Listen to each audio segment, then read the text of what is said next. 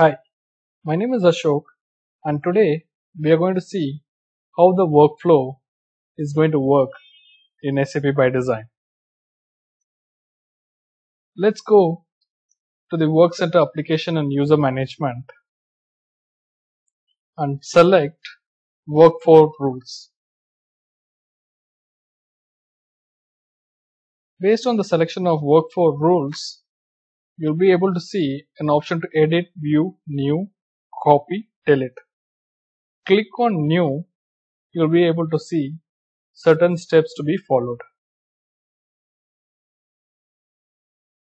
As you could see, there is a description, business object, and a timing. Select the description as per your requirement. I'll just give it a test.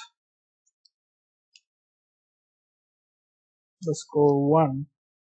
The business object which I'm going to use today is sales order.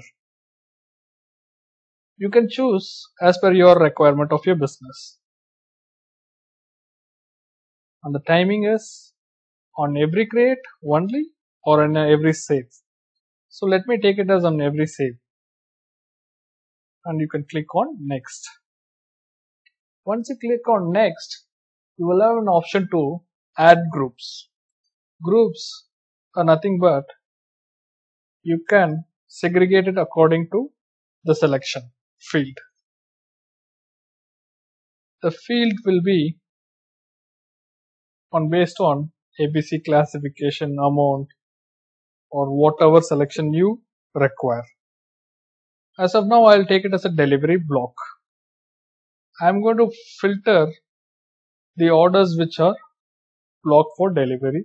I'm going to send an intimation email. So compare operator. So click on the drop down and select equal to, and the value will be blocked. There are other options like block, not blocked, partially blocked. You can select any of these based on your field selection and your business needs. Once you have selected this, click on OK and click on next. So here you can define the rule type based on your business requirement again. Select the subject line and the condition and everything over here. Once you have done with this, you can add the determination, recipient determination, and the employee. Once everything is set, you can click on next. As I have not selected the notification, as I have already defined such a rule, so I am just going to take you to that particular screen. Based on your completion of all the selection field, click on next and click on activate and finish. So the rule will be activated. Let me take you to the rule which I have already saved. I'm just clicking on edit to show you what all fields I have selected.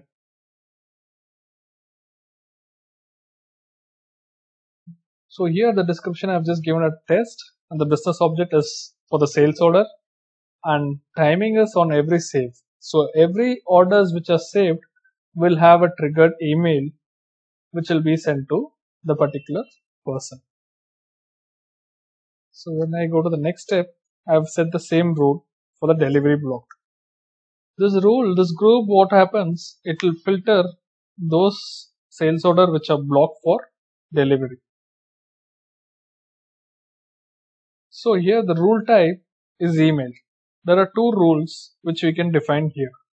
Either you can create a notification or you can create an email. So I have chosen email. Basically the template file should be in HTML. If you're comfortable in HTML, you can go ahead with creating an HTML file, or you can ask your technical team to create an HTML file based on your business requirement. For example, I'm going to show you how I have created the HTML file. I've just opened a notepad and I've just created a normal HTML document for delivery block.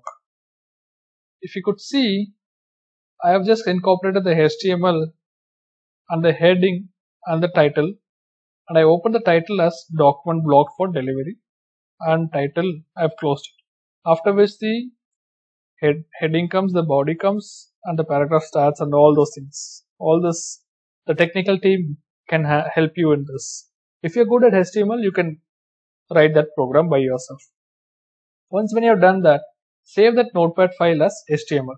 So you'll be able to see like this icon, a browser icon. When you open it, you will see the content, whatever it is there, whatever you have created.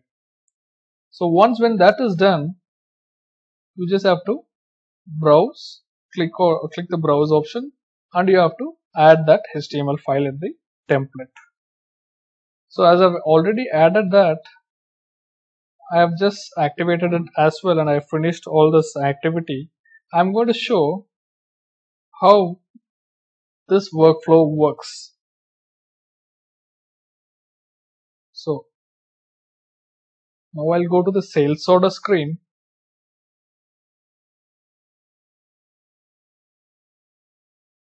From where I can copy an existing order for a quick reference to show you how this workflow email is getting triggered to the concerned person.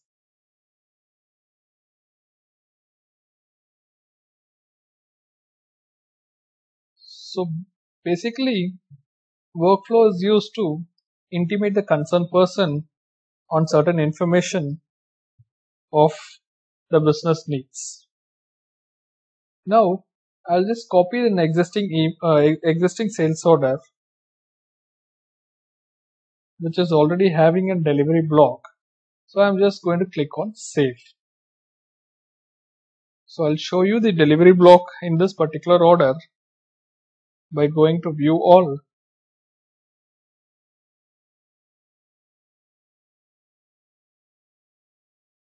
Once when I click on view all, you will be able to see the delivery block option, which will show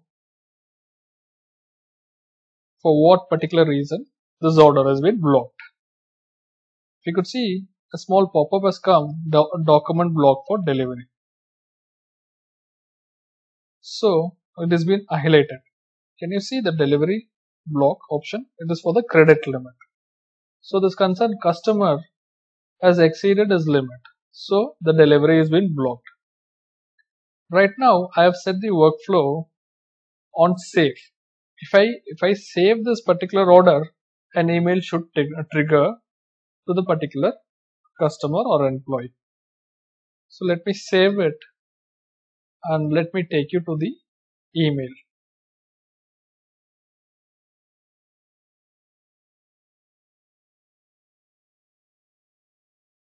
Here the order has been saved successfully and the document is still blocked for delivery. If you could see, I got an email intimation of this particular order. Let me take you to the email. Can you see, I have got an email delivery blocked. If I go in, I could see delivery block due to non-payment. So I've just maintained certain notes in the body. Accordingly, it will display in that particular email. So by this, you can add the particular content to the employee or the customer in whichever way your business is in need of. You can customize according to that. You can set the workflow. So basically, workflow is set based on certain rules. If you're familiar with that rules, you can set accordingly. So thank you for watching my video and hope to see you in the next video with a new information about SAP ByDesign.